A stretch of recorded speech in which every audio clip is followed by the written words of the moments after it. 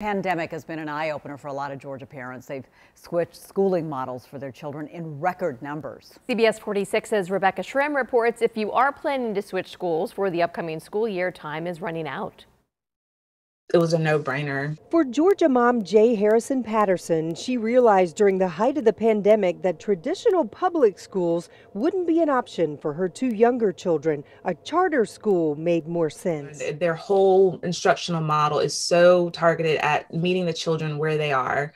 And I love that. There is a huge demand among parents in the Atlanta area for information. Andrew Campanella is president of National School Choice Week, which is technically in January, but this is crunch time, he says, for parents to make decisions for the upcoming school year. Don't wait, because if you wait too long, you'll find that seats in schools are filling up. Georgia's public schools saw a 2.2% dip in enrollment in the last school year. Campanella does expect enrollment to bounce back this year for the most part, but he says the pandemic was an eye-opener to many parents that they have a choice. A lot of families determined that, you know what, there is something better out there. Maybe it's a public school in a different district. Maybe it's a free-to-attend public charter school. Maybe it's a theme-based magnet school. As for Jay and her family, I know that there'll still be challenges, but I'm excited about our choice, and I'm grateful that we have that choice.